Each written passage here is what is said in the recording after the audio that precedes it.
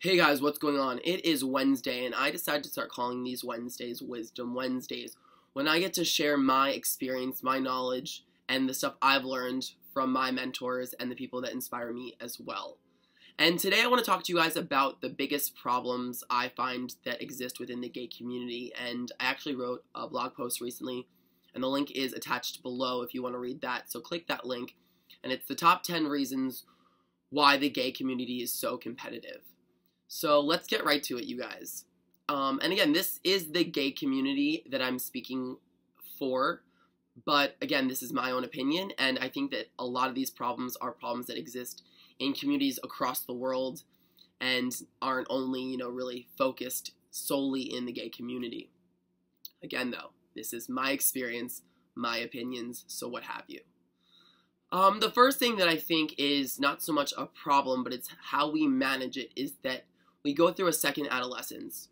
We are basically grown-up kids for a second time in our lives because we didn't go through junior high and high school like everyone else. We didn't get to date and experiment and experience all those things that our straight peers were doing. So we usually, grow up and move to one of the big cities and find a bunch of people that are like us. But the thing is, when you give a little kid access to a candy store and there's no more parents moderating them and they have their own money that they're making, they're going to go crazy. And that's going to be a super crazy kid on a super crazy sugar high. And that's kind of the metaphor I use when we're talking about, that second adolescence, that Peter Pan situation that a lot of people often quote. And we just have to be careful that we are really understanding what it is that we're looking for and what we want in life when we do grow up and get to experience our true selves.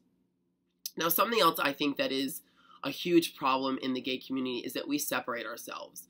We've got our, jocks and hunks and twinks and twunks and otters and bears and lions. Oh my, like it's a never-ending animal kingdom. But the thing is, by separating ourselves, even if it's just based off of a look, we're making ourselves into subgroups and subcategories that just kind of break up what I think should be a brotherhood. And it's really disheartening because it's something that is truly perpetuating stereotypes that just aren't always true. And this leads to my third kind of big issue right now that I've been seeing, is that we have such a struggle with the idea of masculinity because it's juxtaposed against femininity. So if you're not masc or super hyper masculine, you must be feminine. But the thing is, no one is just one of those things. We all, gay and straight, walk this fine line between masculine and feminine and, allowing different parts of ourselves to come up at different points. So we really need to just allow those things to be what they are and not so get bent up on like this idea of being masculine, because what that says is that you're still insecure in who it is that you fundamentally are, which is just another unique, beautiful person. Now, I don't think that you have to, go about your day and be this or that or not this or not that. But again, you can't get stuck on one idea because it's just not going to do anything good for you. Another thing I think that is kind of interesting for our community is that no one really knows our past unless you kind of do what I do and you share it on YouTube or Instagram or a blog. We get to grow up, and again, everyone gets to do this at some point. Go off to college or move to another place and kind of change who you are. But we also don't have to necessarily deal with the things we've had in our past and that baggage, which means that we can just kind of create this whole new identity that someone from your childhood that you may be friends with knows about you. These new people don't. And that is going to kind of put you into a place where you can be whoever you want, but it might not be who you actually want to be. You're just trying to fit into something that doesn't fit. And there's no point in trying to fit in somewhere that just isn't you. Be your authentic self. Be who you want to be. And don't worry about other people and what they're doing and how they're going about their lives, because the right person will find you and love you for you. Another point that I'm going to touch on real quick is just the idea that we strive for this success, for this idea of perfection, of being better, because for so long we were told by not only ourselves but our peers that we were not good enough. And the thing is, we are good enough, and we get to grow up and figure this out for ourselves through our jobs, through our friends, through our work, through working on ourselves, and eventually, hopefully, through ourselves. But if we're never actually being loved for us, and we're being loved for those external things like our success and stuff, then other people are going to come at us and they're not going to be genuine and authentic, and it's going to feel really shitty. And you're also going to see that success doesn't make you so popular, because a lot of people still aren't working on the things you may be working on, which again is so disheartening, because in the end, I think we are a brotherhood and should act as one and only build each other up rather than tear each other down.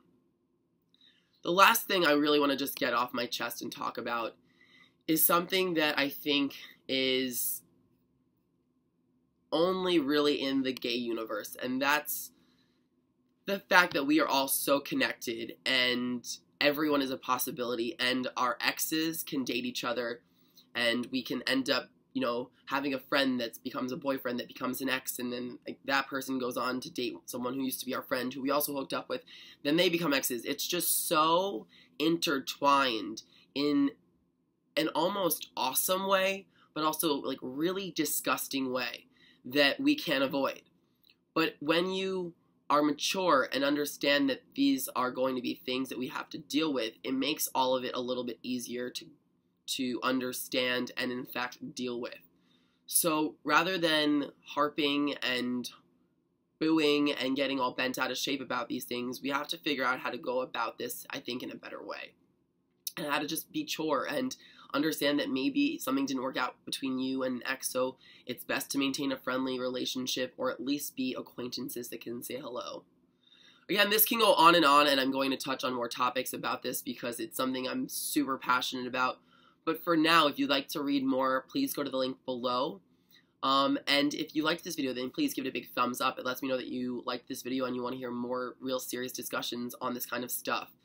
Also, if you have a question or comment, I love hearing from you guys, so please leave one in this section below. And last but not least, if you haven't already, then please subscribe by clicking that little button up there. It lets you know when a new video is up and ready to go, where we do talk about some serious things on Wednesdays, some fitnessy things on Fridays, and some fun things on Sundays. I will talk to you guys soon. Much love. Over and out. Bye, guys.